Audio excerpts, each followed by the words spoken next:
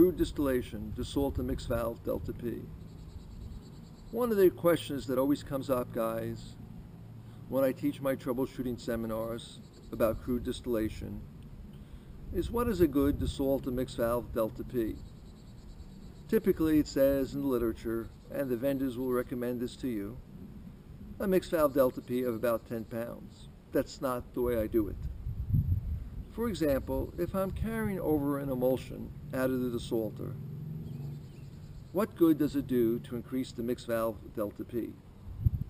No, you're better off opening up the mixed valve all the way and suppressing the emulsion to try to retard the carryover of brine out with the desalted crude. At any rate, in a modern correct crude unit design, this question should never come up. It should never come up because you shouldn't have a mixed valve in the first place. On all the modern crude units that I work on and all the crude units I retrofit, the wash water is put upstream of the crude preheat exchanger train. And then the wash water tends to keep the crude preheat exchangers cleaner.